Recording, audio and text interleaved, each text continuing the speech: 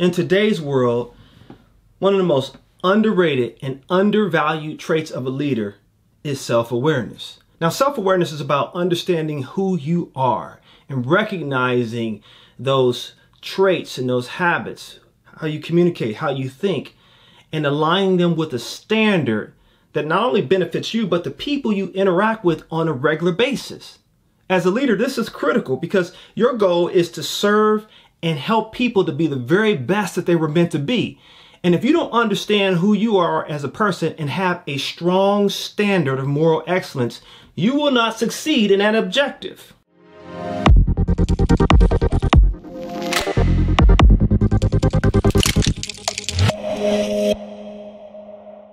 Self-awareness, I believe, is undervalued and underrated by leaders is because their value system is not strong. When you are practicing private self-awareness, and that's when you are alone and thinking about your communication, your ideals, your standard, that's the most important time to really focus on those things that makes you the best that you can be. When you are in the public and you are leading your team, you're communicating with them, you are encouraging them to rise high, to live according to the best standard of excellence. You have to have the type of self-awareness that recognizes how your words and your interactions will help them to achieve that standard. This is why I think it's underrated in today's society, because a lot of times leaders don't reflect on who they are. In their private time, sometimes they don't think about what they say and do. One of the habits that I have at the end of every day after I have served people, empowered people, or even sometimes failed people, I reflect on my standard. Not just the failures, right? Because the failures are gaps in experience, especially when you are really trying to help people improve.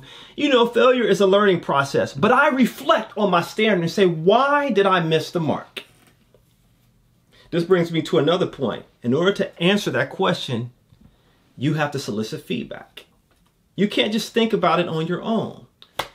Now, one of the things that I think is so sad in today's workforce is that some leaders, I believe, they're not really interested in feedback. They want praise to validate their ego. Norman Vincent Peale, he put it this way: the trouble with most of us is that we would rather be ruined by praise than saved by criticism.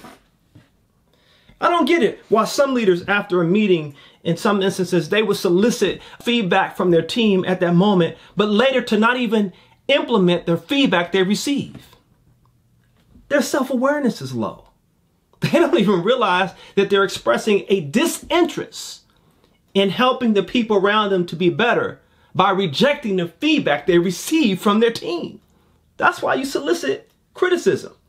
And I get it. There are some people, they don't understand how to constructively deliver criticism. There is a wrong way to be right. But the reality of it is, when you are trying to be the best you can be, as a leader, you sift through how it's communicated and you find the value in what was delivered. But today, you are going to take the first step. Don't be self-critical. Don't be negative if you've fallen short. Today is a day of recalibration. When you look into that mirror of your mental picture today, remind yourself of the standard of excellence that you're trying to accomplish, that you're trying to reach, not the failure that you had today. I'm Stephen Garner. Thank you for watching. I hope I added value to your journey. Don't forget to subscribe, like, share, and comment below. And until next time, take your cue from me and live a great life. NEXCUE.